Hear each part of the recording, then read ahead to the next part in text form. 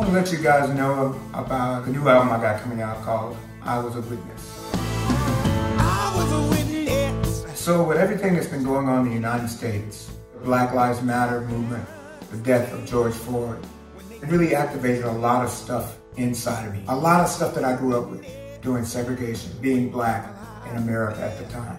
And so I ended up singing songs about that. After where they had failed, I was a witness. It's not something I was ready to release, to be honest with you. But I was fortunate enough to have this great band around me, the Southern Aces. They really put the bug in my ear, and they really put the bug in my heart to release this album. I was afraid it was going to be too dark.